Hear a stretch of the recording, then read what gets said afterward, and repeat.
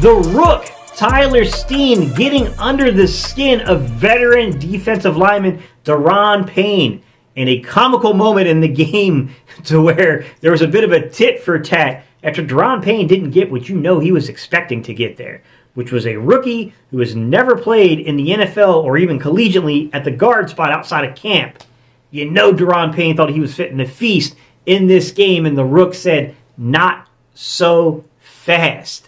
Hey, the first of our third-round picks at a clutch moment over 6 snaps inside of the 2-minute offense comes out there, does his things, and helps the offense go down the field and score its first touchdown of the game. All right, guys, we're going to put those 6 snaps under the microscope. We're going to talk about how this young man performed in the role of that 2-minute offense and what we can expect to be able to play this young man for the Dallas game at the Link in a big, big pivotal moment and spot. What's up, Cerebral football fans? My name is Stephen Hyder. This is Gate City Sports Channel. So the first thing to really review here is what I said earlier. The fact that we're talking about a situation inside the football game to where it's a 2-minute offense.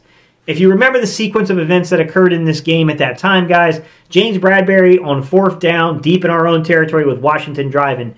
They try to isolate Terry McLaurin on him on a 3-by-1 set, and Bradbury had one of his better plays of the game there, thankfully, in that moment, to actually get in there for a pass breakup. I'm not going to lie, probably had a chance at interception there. Could have been going the other way for quite some yardage there, but we'll take it. We got the ball back. That's all that matters.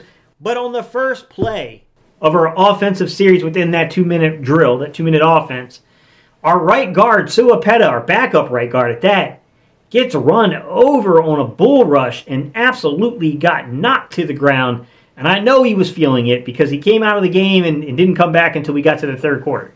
So, with that, we jump right in. We're in the 2-minute offense, and I thought the first rep that we saw from this young man, it was a great rep, which is he sets up here, and he's doubling to a player. He's helping out Kelsey. You can see that nice little wall gets formed there. Plenty of time to get the ball there. Little quick, short dump off to KG, and we're cooking. We're moving down the field. We're establishing that momentum. But I think the funniest part of all this that I watched was the moment to where you knew that things had reached a boiling point because Daron Payne was expecting to be able to throw this man around and was not able to do it, which speaks to the leverage this young man plays with, the strength behind his play, and the fact that although he has not played in as a guard yet, when the moment came, when it came time, when it came crunch time, the scouting department and the coaching department were proved right about this young man, and he held up against one of the better interior defensive linemen in the NFL in Daron Payne. That is a big moment in a very small sample size, guys. I don't want to overstate this,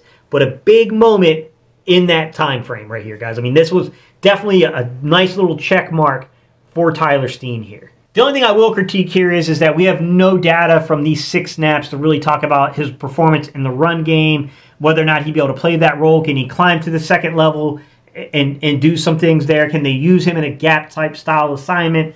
Those are all things that, unfortunately, because of the structure and the way in which the game went, in which he entered the game, we just don't know. We won't know until we actually have that film in front of us and can break down what will happen, which kind of leads us into the discussion of the fact that if Cam Jurgens, who has had the 21-day window activated, if Cam Jurgens is not ready to go for Sunday's game versus the Dallas Cowboys, what can we expect from this young rookie and Tyler Steen? Look, I mean, that Washington front before they started, selling off wholesale their pieces there at the trade deadline, I mean, yes, I get numbers are numbers, and the analytics didn't show that they were a great team. They're talented, guys. They had a lot of talent on the defensive line. They were deep at the defensive line. They rotate just like we rotate on the defensive line. So when I look at a team like Dallas, which is a little different from Washington's front, a little bit more speed to their front, I mean, he's already been in a big moment. So we'll have to see how he lives up underneath a little bit more snaps. I mean, they didn't have as many snaps to get to him and to break down what he might have been doing, break down where he might have had some shortcomings, to test some things out on him. I'm pretty sure that we'll see that if he has to play in this Dallas game. We'll have to see how he holds up in that regard. But I thought the young man afforded himself very well once he received his opportunity last week. And I do have a little bit of confidence here that he's going to be okay. I mean, this is already going to be a future play.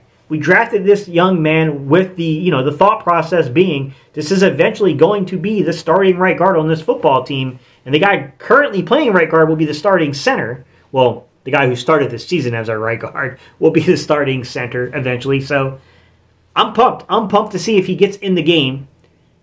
How does he, how does it work out? Does he show that he can get down there and be nasty in the run game? Because on his film in college, the guy had a little bit of an attitude to him, and I saw that play out in those 6 snaps. I saw the mean streak in this guy.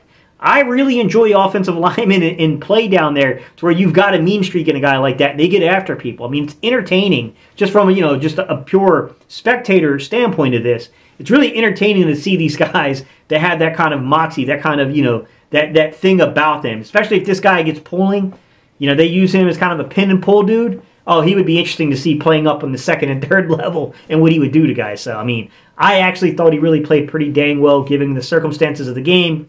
But we're also talking about 6 snaps that has not been lost on me. But let me know what you think. Leave your comments down below. Hey, guys, if you enjoyed today's content, do me a favor. If you wouldn't mind, hey, hit that subscribe button. I would love to add you to the Cerebral Football community. And with that said, guys, peace. I'm out of here.